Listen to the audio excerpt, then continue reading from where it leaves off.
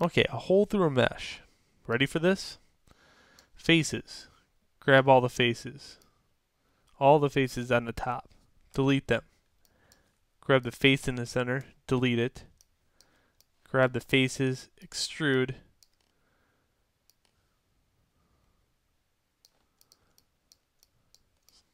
Hole and mesh.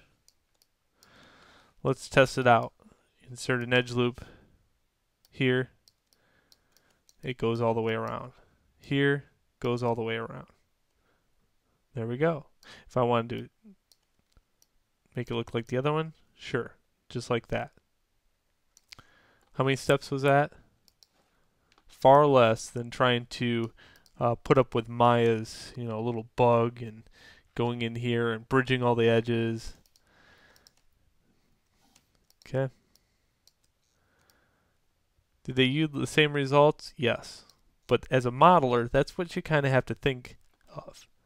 How do I do things differently to make things faster? So I'm not modeling, or at least when I'm modeling, it looks amazing because it happens so fast to anybody else.